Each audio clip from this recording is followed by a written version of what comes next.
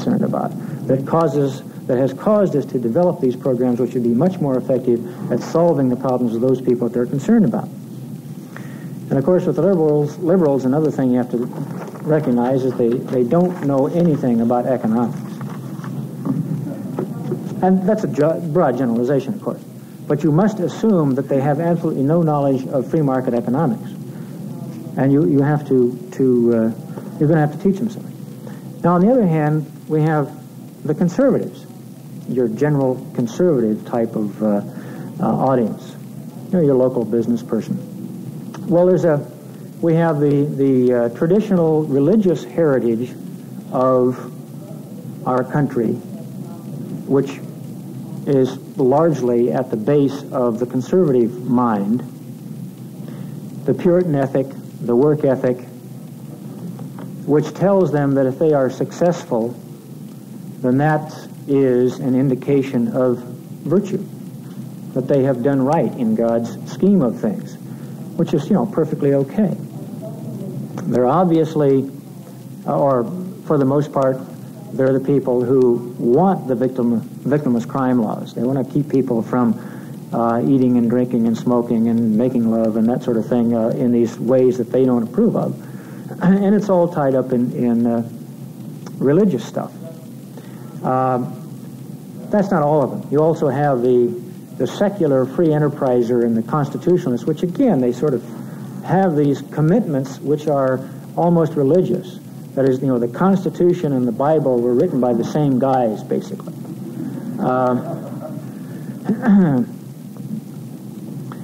And as we know, they're largely very hawkish in foreign policy. They want to nuke atheistic communism. I'm, again, speaking very broad generalities, but these are you have to go into these groups and talking with these groups with some sort of expectation about their mindset in these broad areas. Our program, of course, we're saying, again, we're right in there with them. God and Jesus are libertarians. Damn right.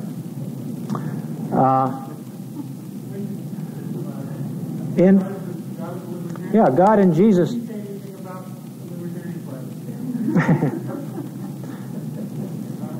The point that I'm making is that that freedom is a necessary condition for people to exercise moral virtue.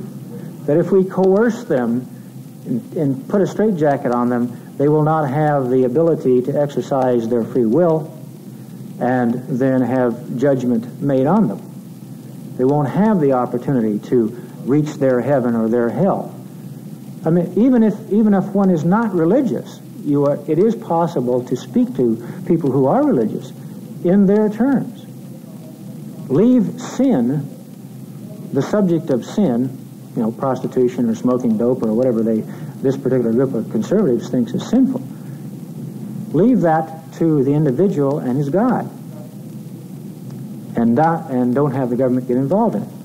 We can also talk about the great principle of separation of church and state, which constitutionalists are that's big First Amendment stuff. We can talk about victimless crimes as free enterprise. Again, I mentioned that before.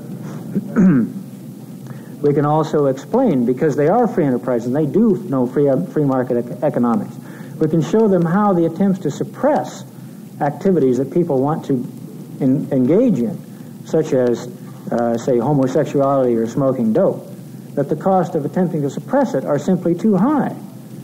They relate to those economic analyses, and they will buy them. And, of course, in speaking about in the foreign policy and national defense area, again, we can talk about free enterprise, self-determination, getting out of the United Nations, the international financial bankers that conservatives are largely worried about, who are really into the pockets of the taxpayers, subsidizing these people who are involved in the international banking, the Trilateral Commission, and that sort of thing, the Rockefeller Axis, whatever you want to call it. So you see, What I'm really saying is, if you break the world of non-libertarians up into those who consider themselves as sort of liberal and those who consider themselves as sort of conservative, there are ways of talking to both of them to make them feel comfortable with you and to make them see that the libertarian approach and analysis and program really them more of what they want, really addresses their concerns more effectively than the people who claim to be liberal political leaders or conservative political leaders, because we can demonstrate that their policies have really been not nearly as good. Now,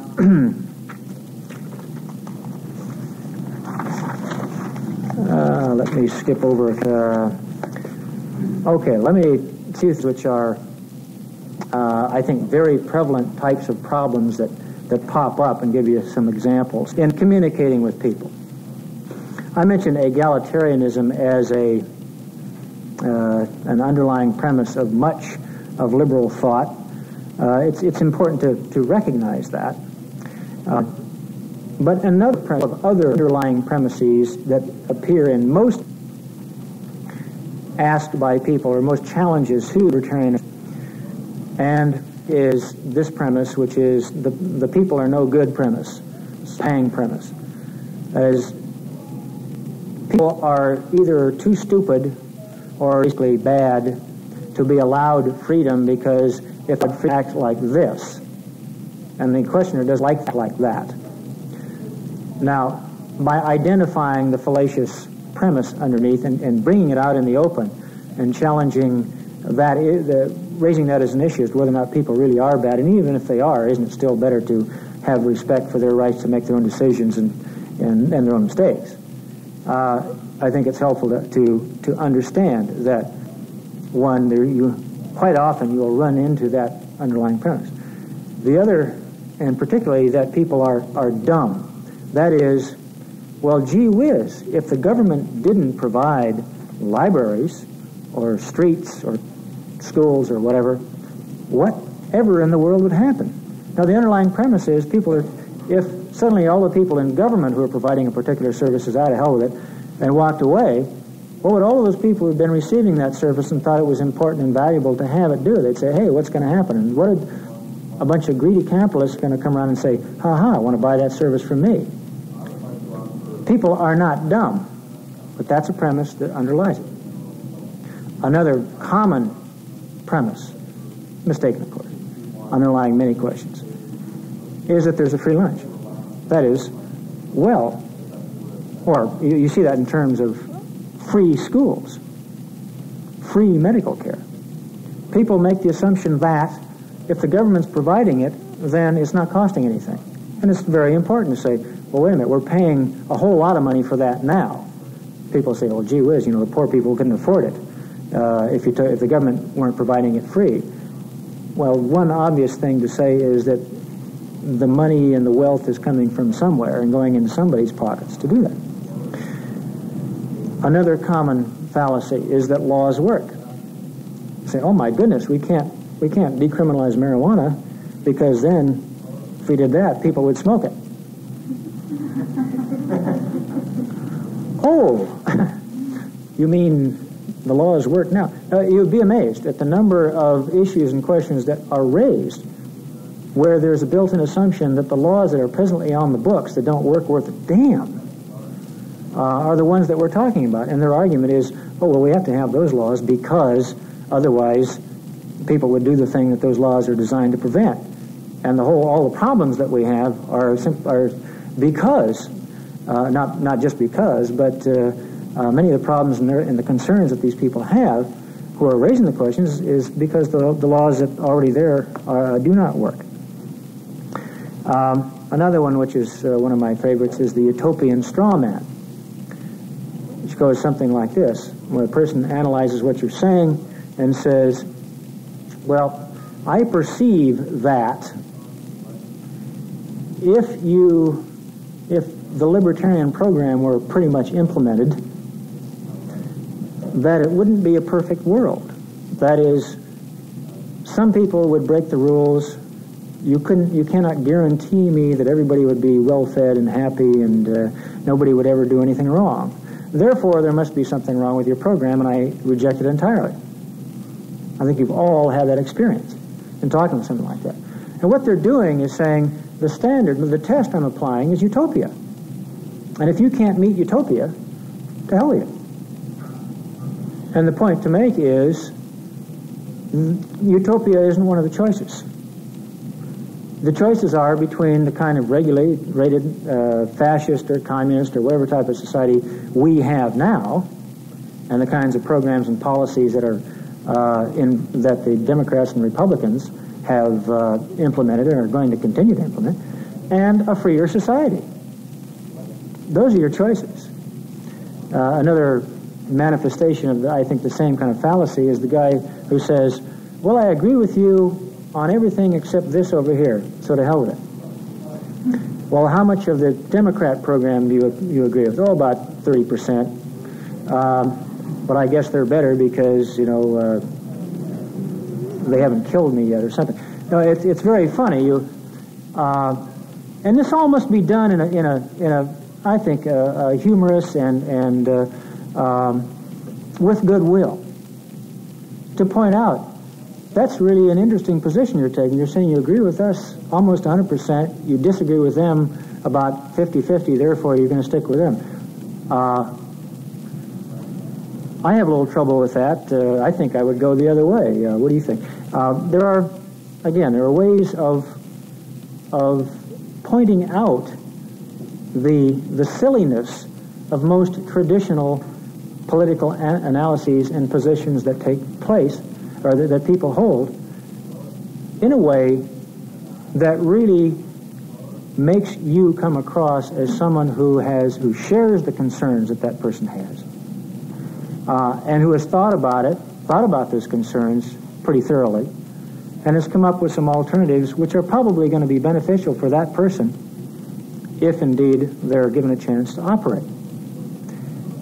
And this goes back to the fundamental sort of short sentence statement of the libertarian position, which is we operate on the basis of respect for for all people's rights to do what they want to with their lives. And if we as libertarians internalize that concept about ourselves and about them, they're not really a bunch of dummies, and they're not really a bunch of mean, evil people, and that those conservatives aren't a bunch of evil people, and those liberals aren't a bunch of evil people. What they all are is really libertarians like us, and we're just kind of helping them discover it so that they can come along in the direction that we think is going to be valuable across the board for all of us. That is the creation of a free society. To that point. Now, having made that general statement, or indication of a general approach, let me warn you that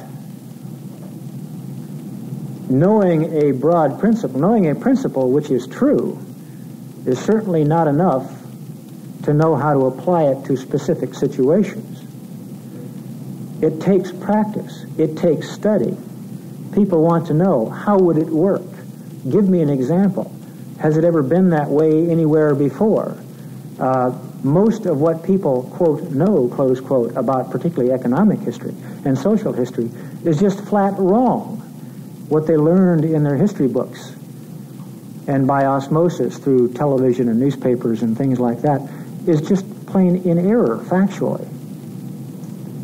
You have to know the right stuff. It means that you have to work at it. But you have the advantage, I think, of being motivated because you too want to live in a free society. It's important that you learn this stuff, and it's important that we communicate it effectively to all of those other libertarians out there who have just been waiting for us to come along. Thank you.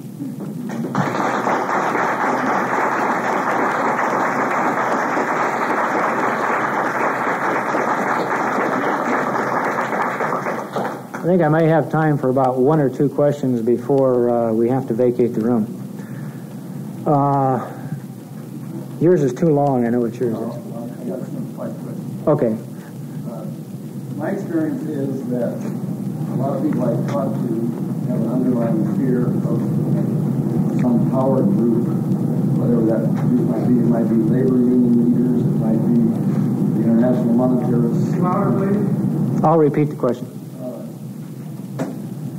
And I don't think you touched on how you communicate with people who have a basic fear of a power group, whichever power group it might be. Okay. The question was, a lot of people have a sort of idea that there are big groups, whether they're labor unions or the Trilateral Commission, the international bankers, like this one. This is the one you'll love. I watched Jerry Brown do this.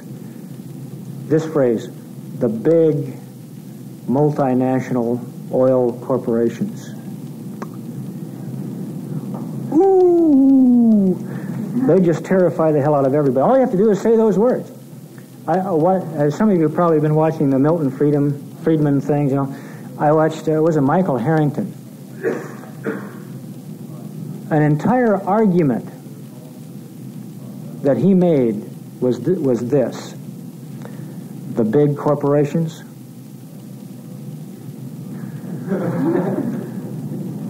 Now, obviously, everybody, he knew that all he had to do was say the big corporations, raise his eyebrow and nod his head once. And everybody knew what he was talking about. And everybody knew he was talking about evil. Okay. Now, you see, he is relying on something, on what he perceives to be the set of mind or a set of assumptions that is in the mind of the general public. And he may not be too far off on that particular point. So there is, as you say, Bob, an underlying fear of the power of some kind of group. The response is that, or part of the response, yeah, we're concerned about that too. That's one of the things that we really want to deal with. Now, see, what have I done when I answered the question that way? What I've said is, I share your concern, Mr. Questioner. I am concerned about that too, and I have given it some thought. And I said, hey, this guy must be all right. He's given thought to the same things I'm concerned about. The point is that the kind of power that you are concerned about is a legitimate concern, but that power derives from favors that government can give. That is, the development of the kind of power and the exercise of power. Power is one of those buzzwords that you really ought to talk about defining, but I don't have time right now. The kind of power that we really ought to be concerned about is the power that government grants to prevent, to assist these groups to prevent competition, basically, in the marketplace. That is, subsidies to big business, subsidies to, say, the international bankers. And then you give some examples. For instance, the Panama Canal Treaty situation was largely for the benefit of the big international bankers who have loans outstanding to Panama, which now the American taxpayers are really in the position of guaranteeing by the way that they set up that treaty. So what we do is we switch. The bad guy is the government. And we said, you have a legitimate concern, and the reason you really ought to have a concern, and it is legitimate, is because of what the government has done. We as libertarians have a program where we eliminate those favors, we eliminate that power that government can grant to those groups, as ill-defined as they may be, and reduce the risk that they can do something bad to us. Okay? One more.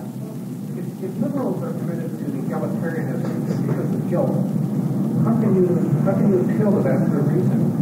It seems to me that guilt is an emotion that would be susceptible to a reason appeal. No, I don't think that's true. I think that any emotion is susceptible to a reasoned appeal, because every emotion is really the result of this psychological sort of analysis. Every emotion that one has is a result of some data taken in and some principles about the way the world works and the way human nature acts that the person has internalized. So if in fact you can articulate for that person the basis of his thinking and why he has this guilt, or why he has a position on a particular issue which may be motivated in some substantial part by guilt, you're helping him to understand himself. And if you do that, then again, his response is, hey, this guy really understands me. He understands what my thinking is about. He understands my concerns. And you deal with the thing that the person is concerned about. And what you point out is that that's a legitimate concern. And we're concerned about that too. And we have thought about it. We think that our program for trying to solve the kinds of problems for those people that you're concerned about, and we always want to put it on the human basis. I am concerned about him, not, we and them, or the government and the corporations. Personalize it, personalize it, personalize it. One-on-one is better. So that the reasoned appeal is really an analytical sort of a thing that one does, which really is, again, getting the message that I not only share the concerns that you have, but I have thought about them and I can give some reasons for them, and I think I can show you that the Libertarian program will really get you where you want to go in a more effective way than the messy, inefficient way that government has done it. Okay, we have to vacate the room. I thank you all for your attention.